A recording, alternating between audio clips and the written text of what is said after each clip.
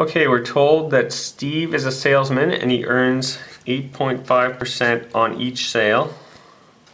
So I'll just write that down.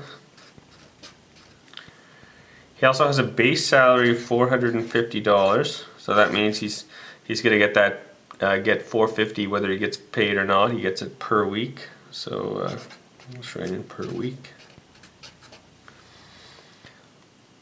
And we're told that in 1 week he sold $6,841 in sales, or that's how many sales he got.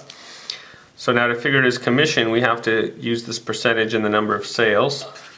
So 6841, and then to convert this into decimal, you can move the decimal over 2 places, which is the same as dividing by 100.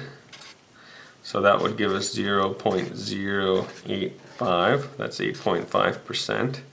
So, or you could just do 8.5 divided by 100 on your calculator, and that will give you the same answer as moving the decimal over 2 places to the left. And so this will give us the number of dollars he earned from his sales. So 6841 times 0.085, so we get $581 and about 49 cents. So just my calculator's in scientific notation, so I just have to move the decimal around to show the final answer. So that's how much he made from his sales. So how much did he make in the week? Well, you got to remember that he got his base salary of $450.